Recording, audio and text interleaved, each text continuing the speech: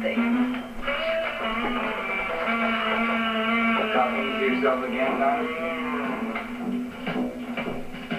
Half naked. Well, at least it's the right half, right? Well, you're dripping all over the place. You know, I was upstairs taking a shower. I heard this noise. I said, I better get down there. Who knows, it might be a thief.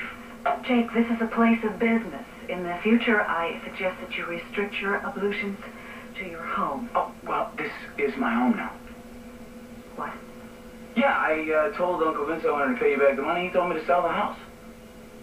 You've sold the house? Yeah, don't worry about it. It's a nice house. Why did you do that? I told you I had to pay you back. But you didn't have to do anything that drastic. I told you you didn't have to pay me back right away. That's right. I remember how understanding you were. But I have this thing about being in debt. But, Jake, I can't believe that you sold Vince and Mary's house. What are you doing here, Donna? I'm a partner. Well, partner, it's after business hours. Oh, I wanted to do some bookkeeping. I decided I would come in and do some paperwork. Good. I don't want to dampen your enthusiasm. Go ahead. All right. I'll just do this, and you go put on some clothes. What's wrong, Beth? Do I make you nervous? Aren't you cold? No. Well, you're dripping all over the place. I get the oddest feeling that you don't want me here. You want to get rid of me. Jake, would you please extend me the courtesy of putting on your clothes? Okay, Donna, whatever you want.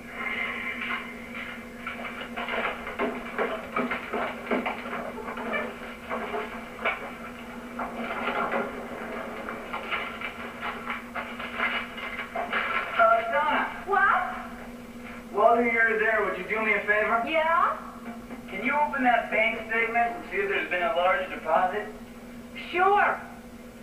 You see, I went to get some cash from the money machine, and I just happened to notice that my balance had gone from a few $100 to over 20,000. Okay. You know, that happens a lot of times. Banks make errors like that. It's constantly happening with me and Michael. Just check, will you? Yeah, okay.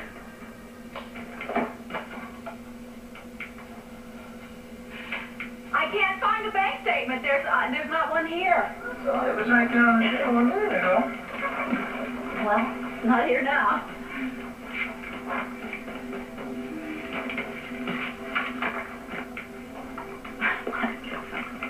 Give it to me, Donna. Why should I give you my purse? Donna, this is your moment of truth. Oh, Jake, don't be so melodramatic. What do you mean? We're talking about $25,000. But then again, you know there's a deposit like that on the bank statement, don't you? I most certainly do. You know there's a deposit, Donna, because you put it there. Oh, you're trying to set me up. Your mind. Why on earth would I want to put any money into your... Give me that. Jake, give me that back. Jake, let Here it is. The bank statement. Jake. And look, $25,000. And Donna, it was deposited the day after the very same amount of money was stolen from this loft. Now, is that a coincidence? I don't know what you're talking about. I don't know what you're talking about, Jake. What was the ultimate plan, Donna? You gonna try to frame me for embezzling or something? You've misunderstood this whole thing. I want to know the truth. Jake, you just never. Here we go. Jake, ow, Jake, get off. Get off of me. Jake, get off of me. Here we go. Jake, all right. You did it. Jake. Donna, you stole your own money and then you deposited it in my bank account. I wasn't going to have you arrested, Jake. Oh, what were you going to do? Oh, I was just going to teach you a lesson. I can't breathe. Just teach you a lesson, that's all. I promise, You're going to teach me a lesson? Yes, I swear. That's great. I like that. I swear. Oh, gosh. What? Jake, put me down.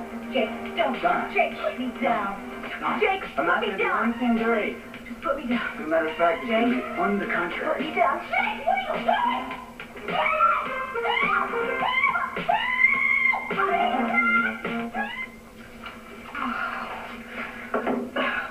If you want to drown. Don't touch me, you're an animal. Your earrings are dripping. Jake, this was a $2,000 suit and it's ruined. Well, Well, I'm glad it's ruined. Nobody should pay $2,000 for a suit when people are starving. It's obscene. Shut up! And you deserved a lot worse than that shower. I told you not to play games with me, Donna. Oh, no! You're the one who blackmailed me into doing this ridiculous job! Blackmailed you?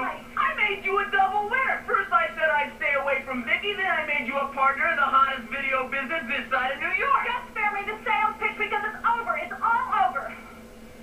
What? Well, obviously we're not going to be partners anymore, Jake. Au contraire, Donna. I think we're just beginning to understand each other.